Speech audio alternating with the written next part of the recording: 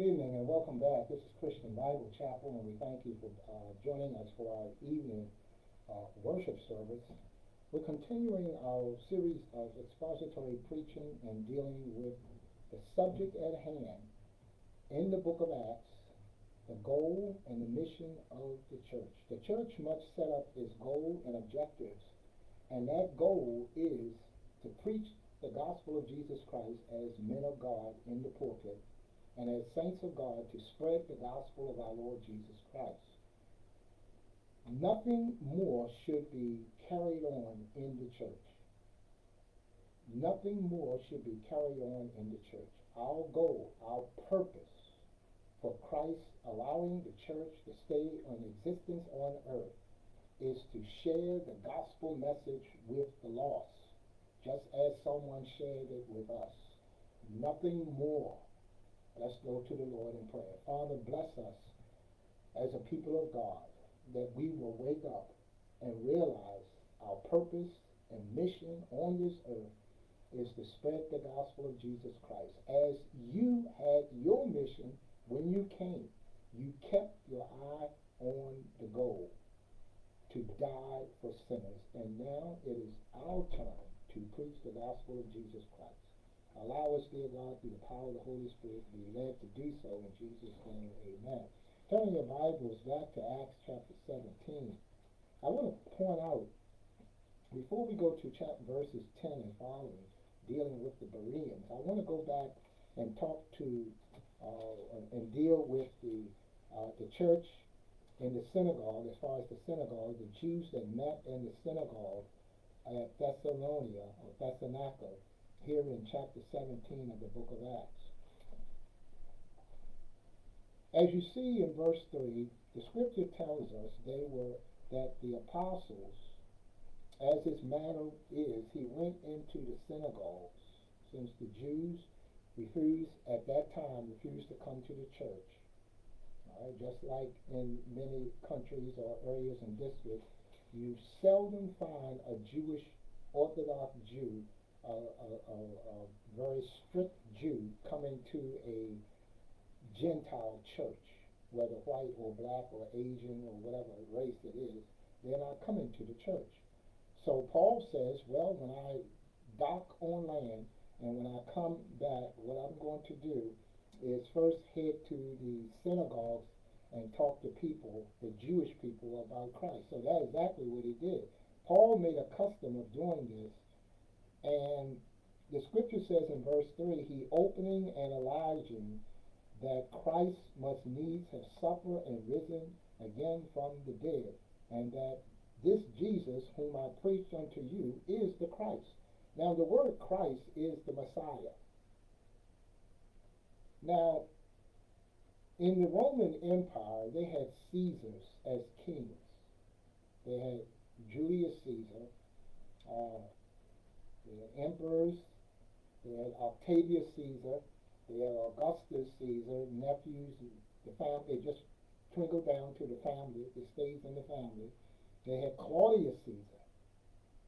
Now, the point I'm making is that the Roman Caesars, all of them, set out to conquer the world. Marcus Aurelius, all right, who was the Caesar at the time in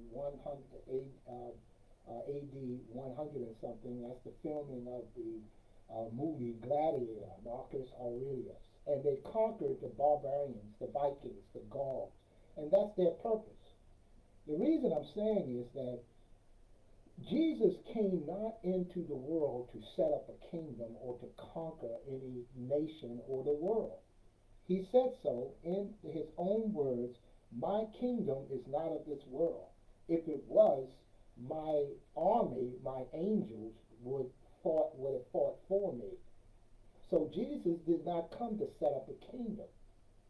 His very purpose was to come as the Messiah, as Paul says here, as Luke writes about what Paul did. He came to suffer, to die, and to be raised again the third day. Now, to get it plain, this person that went through this is Jesus, who is the Christ. Now, we found out in verse 5, Acts 17:5, that many of the Jews believed on him. Right? Extraordinary, there were prominent Jewish men and women that received the message of Paul. Let's go to verse 10. Keeping your focus on the gospel of Jesus Christ.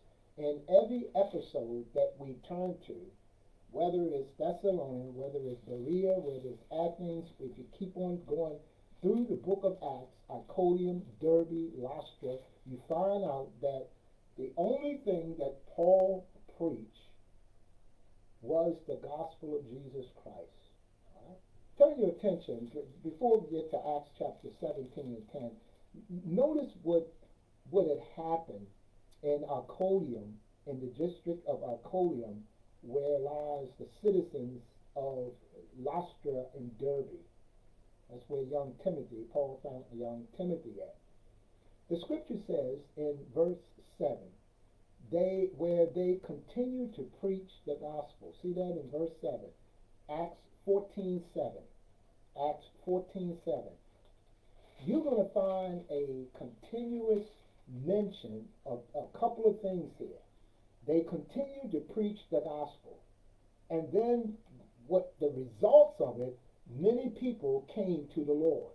Out of those two things, that's what should be going on in the church as far as witnessing and preaching the gospel so people can get saved.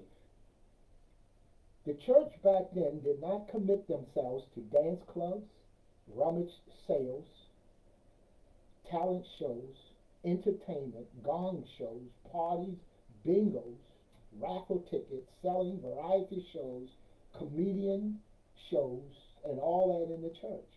And this is what's taking place and much more in the church today. Nowhere the scriptures laid out that we are to be involved in such activities. It's the preaching of the gospel of Jesus Christ. Okay?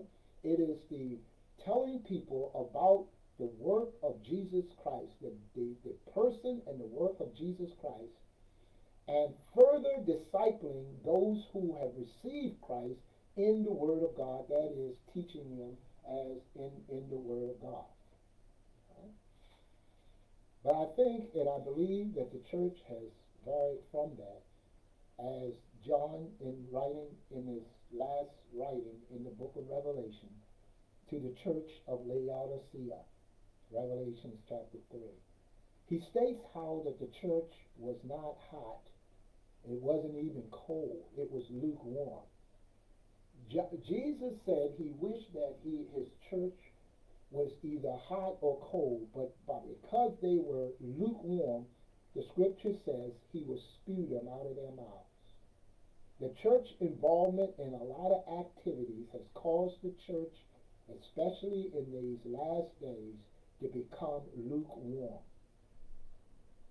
The church no longer is showing the light of the gospel of Jesus Christ and changing things in the hearts of people through the ministry of the Holy Spirit so people can be saved and grow in the Word of God. And this is the reason why we are going through the book of Acts to point out what took place in the early church. It dominated the scene in the early church to preach the gospel of Jesus Christ. All right? Acts 17:10.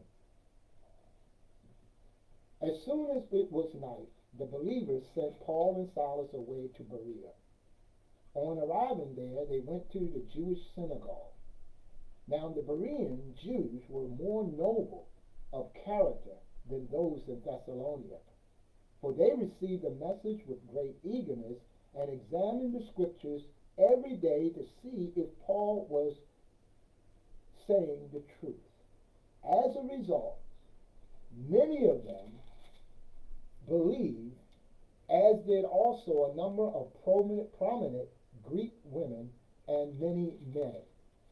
Now, two things came about the preaching of the gospel. Number one, many believed.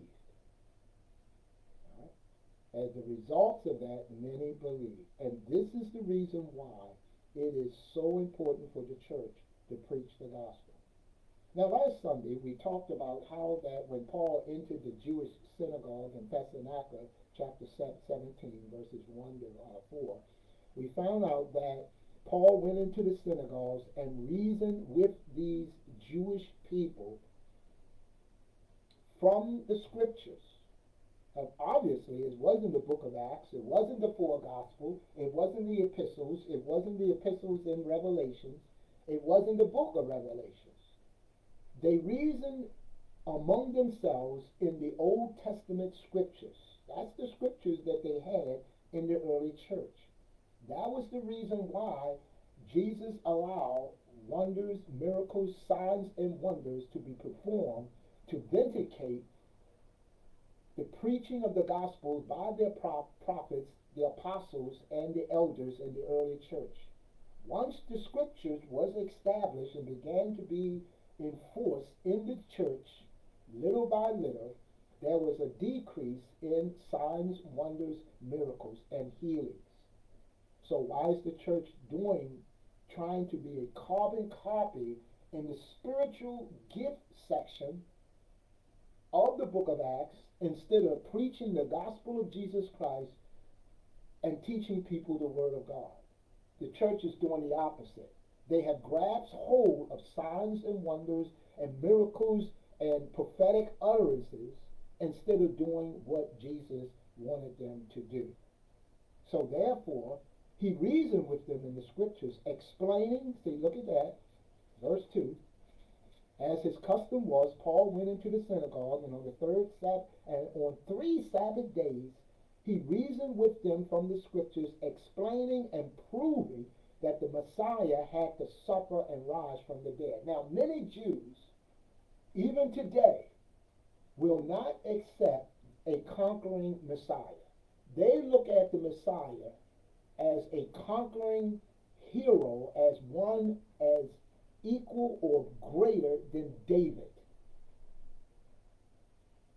The scriptures speaks of the Messiah beginning with Genesis 3:15 and scattered throughout until we get to the book of Acts. It speaks of a suffering Messiah. It speaks of a dying Messiah. It speaks of a Messiah that's going to be dead, put to death, and rise the third day and coming back the second time. The Jewish people don't want to hear that.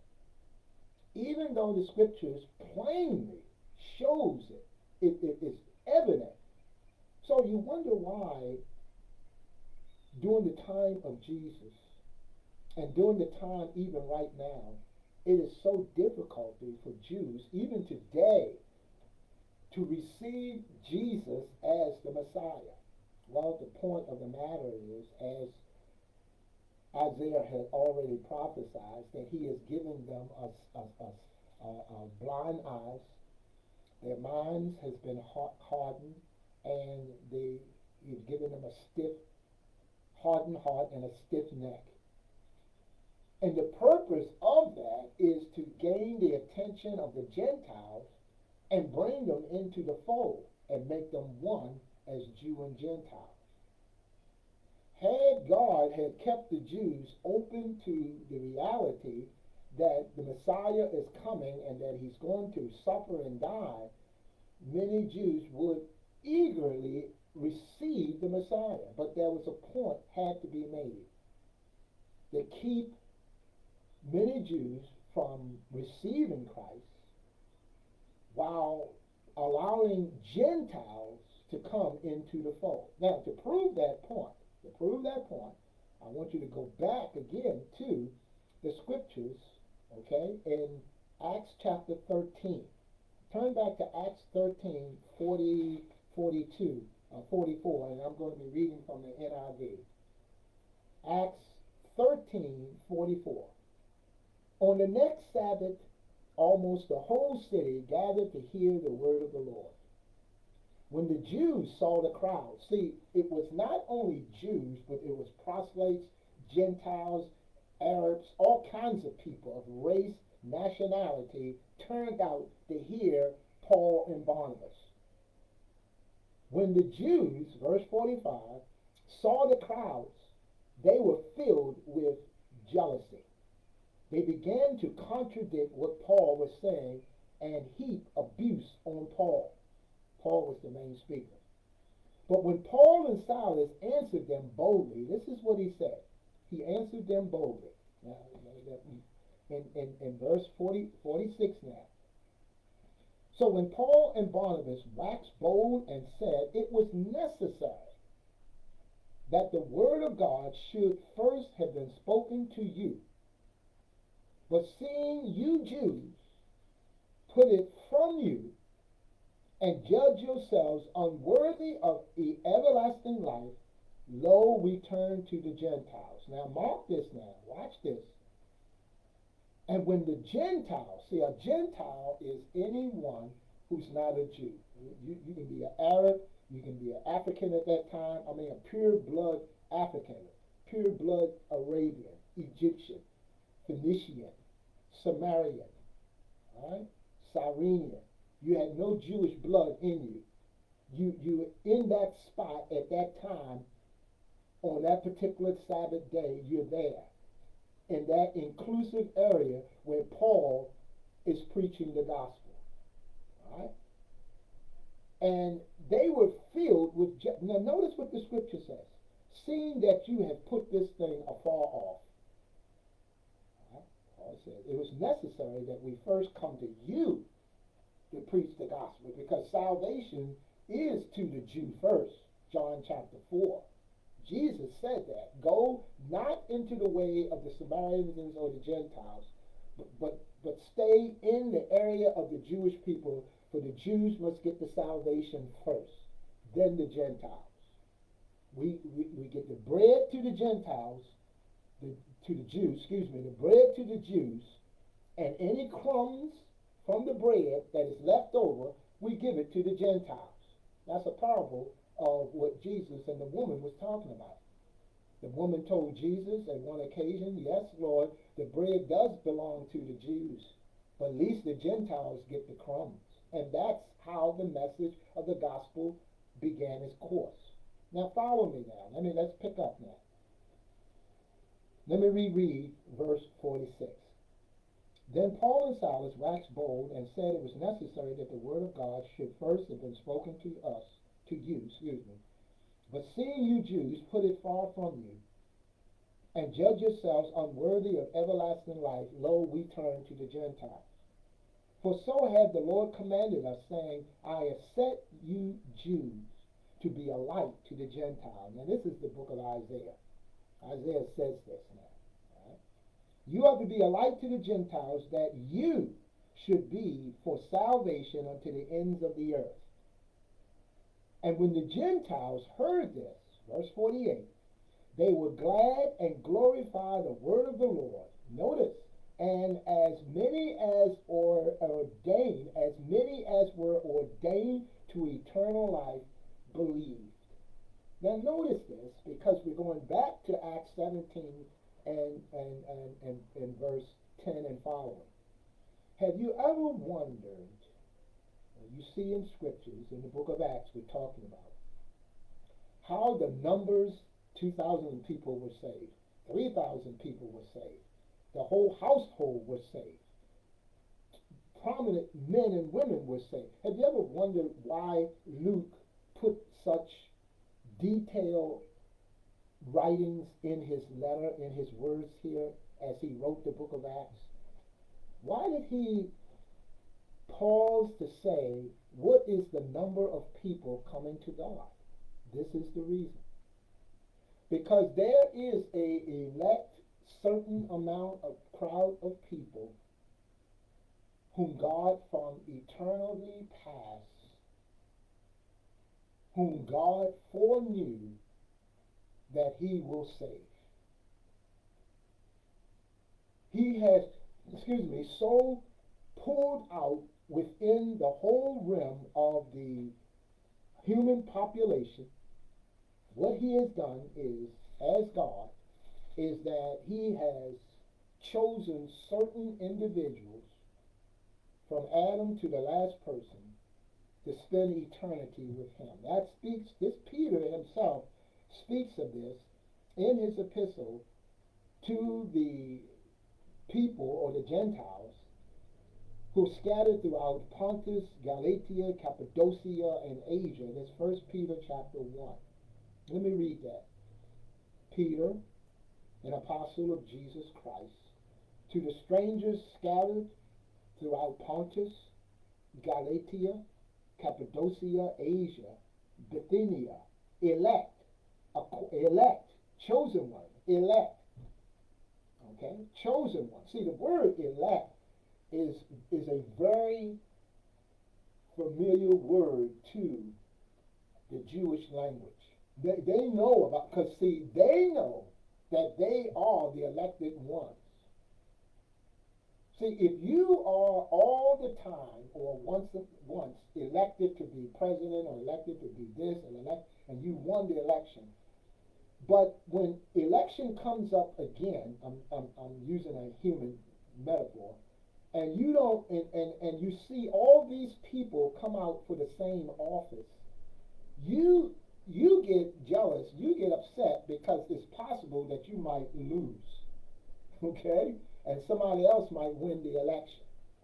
This was what's happening to the Jews. This is how the Jews felt. They didn't want anyone to get saved.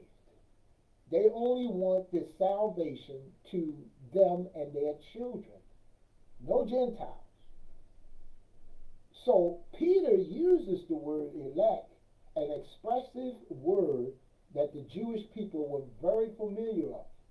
Now, when the Gentiles caught from Paul's mouth that he said that God is now going to save the Gentiles because you Gentiles has been elected from the foundation of the world, they were glad, they were honored, and they received the word of God. See, that's why it's so important that constantly, Sunday after Sunday after Sunday, to preach the gospel and preach the word of God. Paul said to Timothy, preach the word, nothing more.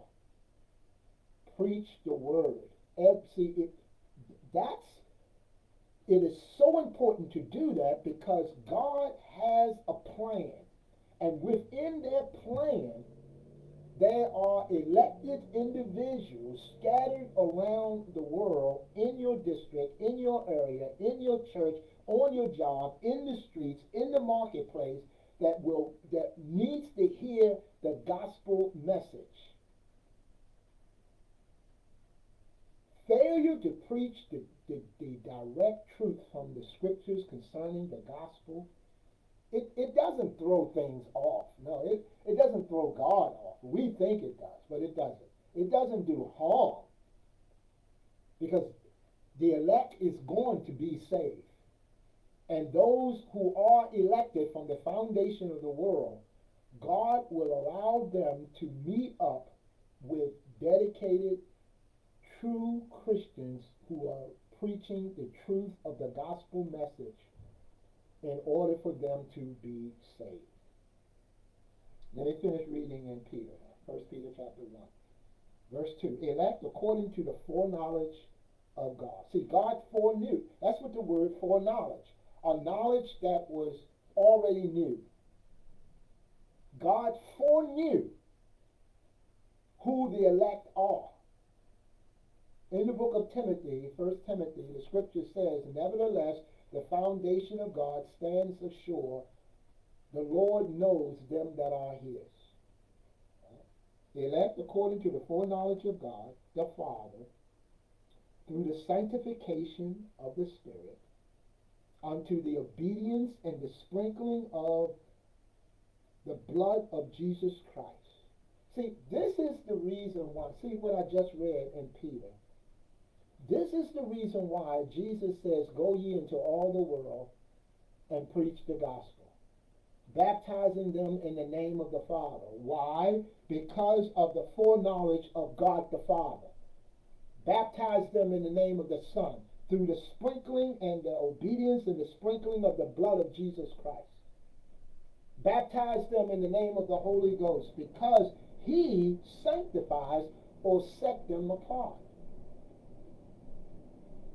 Each person of the Godhead has a particular mission to carry out, to bring about the salvation of the elect, the chosen one. In the Greek it is ek lego, ek, E-K, ek, out of, lego, out of, to bring them out of darkness, to bring them out of the kingdom of Satan, to bring them out of sin, ek, that's the Greek word for out, ek lego, chosen, elect, according to the foundation and foreknowledge of God the Father, through the sanctification of the Spirit. Witnessing for Jesus Christ is so important to the believer in Christ. It should be. The purpose of the Holy Spirit is to use the believer to help spread the gospel, because the believer in Christ, the average Christian outside of church, should be spreading the gospel, the truth of the gospel message, wherein the elder in the church, he constantly preached the gospel. And preaching the gospel involves in preaching about Jesus Christ, Son of God, that he is the Messiah, came into the world to suffer and die on the cross, was buried and rose again the third day, and is coming back. That through repentance and faith in him, Jesus the Messiah, the Christ, you can have eternal life. When that message goes out in this fullness, what the Holy Spirit does when that message goes out, the unbeliever heart is drawn to that message. That drawing by the Holy Spirit is part of what the scripture says, being born again or regeneration. The drawing of the Holy Spirit of God is accompanied with conviction. That accompanies also with a change of heart and a change of mind. I was talking to a person while I was on break outside, and I was talking to them and letting them know that being born again or regeneration is when God changes the heart and mind of a person in order for them to receive the gospel message that they might be saved. Because a wicked heart, a dull mind, a deaf ear, a blind eye cannot receive the gospel message. And so therefore it takes the Holy Spirit to awaken them. He says to them, wake up, I want to save you. He brings the drawing and the convictions in their heart and their mind. So when they hear the gospel, the true gospel message, they are aroused spiritually, admit to God that they have broken God's law and that they are a sinner. They immediately repent of their sins and receive Jesus Christ as their Savior. That's how every individual is truly saved. Any person that is saved other than that, that's the scriptures. They cannot be saved, truly saved. If this gospel be hid, 2 Corinthians 4:4, it is hidden to those that are lost, on whom the God of this world has blinded the minds of them that believe not. See, the average person on this planet is blind. And when I mean average, if they're not saved, they're blind to the truth. You can be in church and still be blind to the truth. You can be baptized and still be blind to the truth. You can be dedicated to the Lord's work and still be blind to the truth. You can be Christian and still be blind to the truth. Regardless of your denomination or church affiliation, if you're not born again, saved by the grace of God, you're still blind, spiritually blind, captive by Satan, the world, and the flesh. The church job and mission is to arouse people up by means of preaching the gospel of Jesus Christ. Where in the church, you know how the church is arousing people?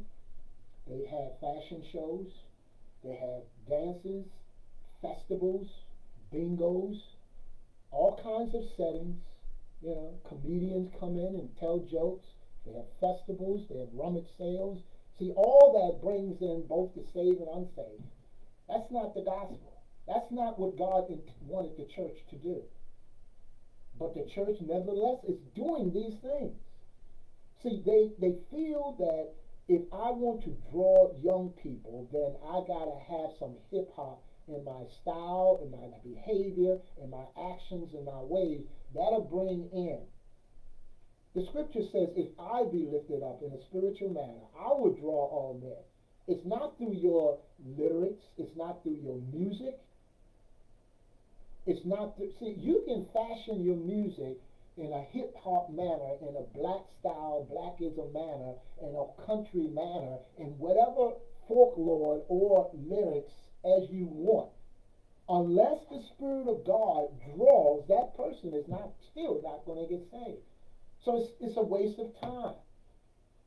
You got to get the message. Young people, children, adults, and seniors need to hear the unadulterated gospel of the Lord Jesus Christ that they might be saved. We have too many people who are coming within the church with a hip-hop manner, with a Hollywood style thing, with a movie characteristics, with a play, with all this comedians and every show and everything. The church is adapting the style, behavior, and lyrics and words and wordings of the world to pacify the church, to get young people and adults in the church instead of telling them the truth behind the matter. Repent of your sin. You don't have to, name fornication, adultery, stealing, murder, and etc., lying, manipulation, because all have sinned and come short of the glory of God. I don't need to stand on the street corners and say, God hates your sin. God hates you as being a gambler. God hates you as being a murderer. You're a prostitute. You know, all you need to do is preach the gospel of Jesus Christ. That message is that Jesus Christ, the Messiah, Son of God, came into the world to die on the cross for sin. You explain each one of those phrases. You explain why he came, what he did, who he is. You explain about sin, what sin does. You explain the consequences, the wages of sin. This stirs up a person's heart because of the Holy Spirit. We need to follow the pattern as Peter and the rest of the apostles as they preached the gospel. Nothing but the gospel. Can you imagine Peter stepping out on the balcony in Acts chapter 2 and waving his hands and says, I know some of you have a strong feeling, and I know some of you are lonely and depressed. I know some of you have negative feelings and you want to be positive about yourself. I know some of you are not working and some of you need help in your home, in your relationship. You have broken marriages. You have come to Jesus. Peter didn't do that. The church today is doing that. That's not preaching the gospel. That's a social gospel. That's not the real gospel. It sounds smooth and fascinating, but it's not the gospel of Jesus Christ. The church is preaching a prosperity gospel, a social gospel, a civil rights gospel, a political gospel. You got so many types and styles of gospels. And it's dictated by whether it's the ethnic or group of race that is in that congregation. And so they hammered on that.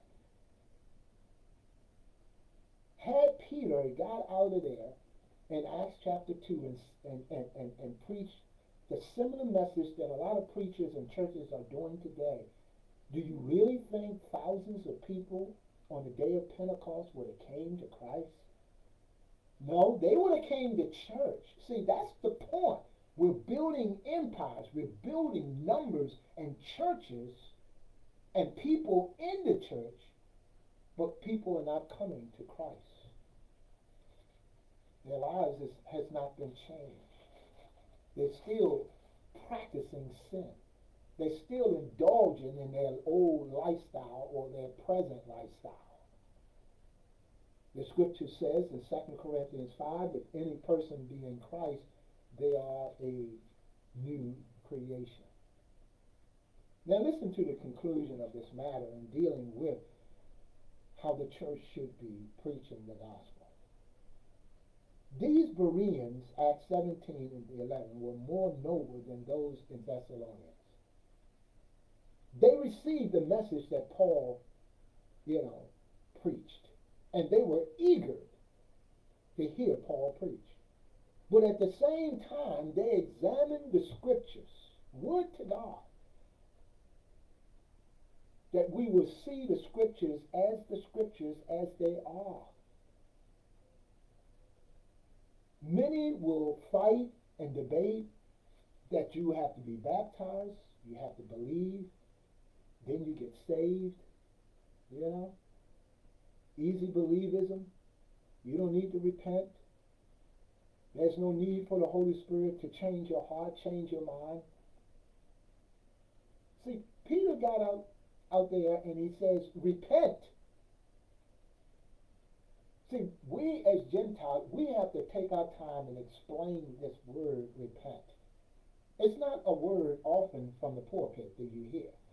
You hear people say, Jesus loves you. Repent. Jesus loves you. Believe Christ. Believe in Jesus. Say this prayer.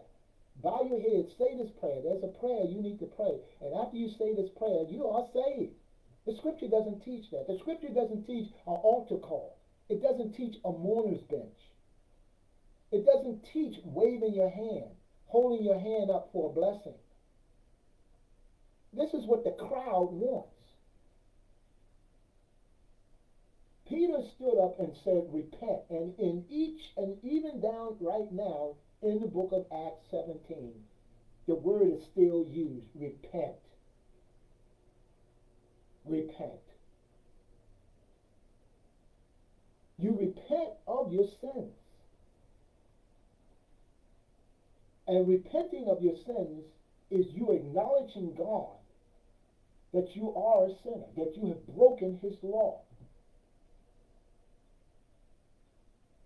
Through the mercy and the power of God, you want to be changed. Change of heart, change of mind, change of life, change of behavior, of who you think God is. It involves repentance. Faith. Faith is believing without a sign, without a miracle, without a wonder, without a feeling. Repentance towards God and faith in our Lord Jesus Christ. That is not being preached a whole lot in our churches today. And that's why we have a lot of pseudo false Christians. These Christians, these people, they examine and say, well, let me see if Isaiah 53, Isaiah 44, Isaiah 45, Psalms 22, Psalms 110, Psalms 89, Genesis 3:15, Isaiah 7:14, Isaiah 9 and 6, and it goes on, Malachi chapter 3, Malachi chapter 4. Let me see if all these scriptures is what Paul is saying. They group them together and they say, as a result, verse 12, as a result, many believed.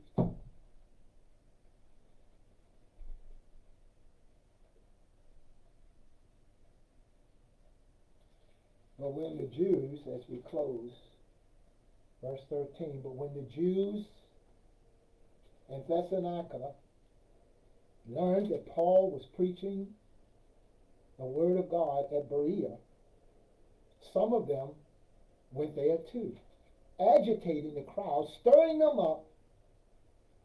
The believers therefore immediately sent Paul to the coast, but Silas and Timothy stayed at Berea.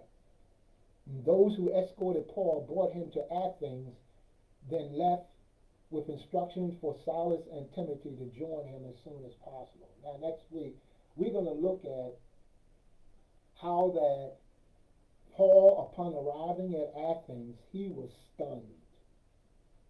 If Paul or Jesus was to walk the streets of your district, of your area, of your city, of your county, and took note of all what was going on in a religious church manner, they will weep, they will cry, because of what's going on in the churches. It has fallen from what Jesus and the apostles started the church in doing.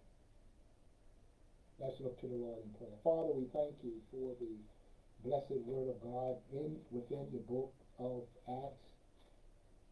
The mission of the church, the purpose of the church is to spread the gospel message.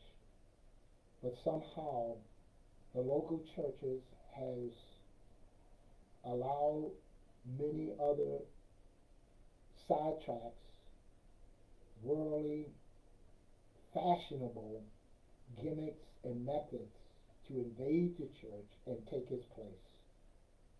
And then when they preach a gospel, it is a soft pedal, God-denying, bloodless, faithless, true faithless gospel.